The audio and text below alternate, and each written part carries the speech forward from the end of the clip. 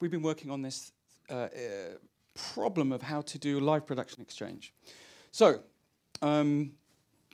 what's the problem we're trying to solve? If you take Prime Minister's question time, what is it? It's got event information, date, time, source. You've got tech specs, but it's abstracted from the technical information about where the source is coming from, if it's on a satellite, all that kind of stuff, which is further abstracted from the content information, what the Prime Minister's question time is likely to be about, and then the transcript of what happened afterwards.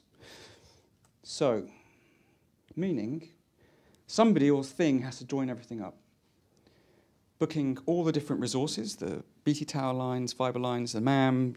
You've got to give it a name, you've got internal resources, and then you've got to sync up that content information that the news agencies will often put out with that recorded content, with that material that you've recorded. And then, of course, things change. People say something that was unexpected, it wasn't as planned, it goes longer, whatever it is. We all know it happens, and you've got to do it all again. So, lots of opportunity for error and effort to fix.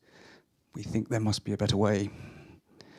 Single MPA, describing all information related to an event that is sufficiently expressive to allow changes to be accommodated as an event develops. Kind of simple. When I've shown this to many people, they just turn around to me, you guys haven't solved this already? So, we needed a schema.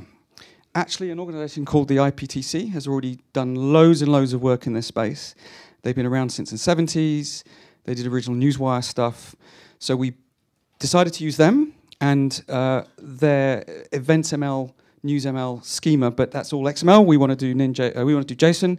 So we chose Nin.js, but we've had to put lots of work and effort to translate a lot of that stuff, analyze existing workflows, and add fields to make it sufficiently expressive. Our implementation, that is our Kivas one, will use RESTful API using OpenAI. We're focusing on news first, sports next, and then entertainment. And then later we'll be adding it to one of our products called Arcade. So, how do we actually get people across this? We thought, well, let's do a hackathon.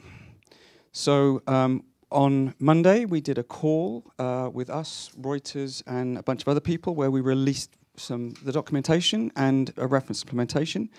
It's all there. We're doing an in-person hackathon on the 4th of March at Reuters HQ, but we can all still, everyone can come join this already now. Nick Brandon, Tim have already been heavily involved with us on this. This has been terrific.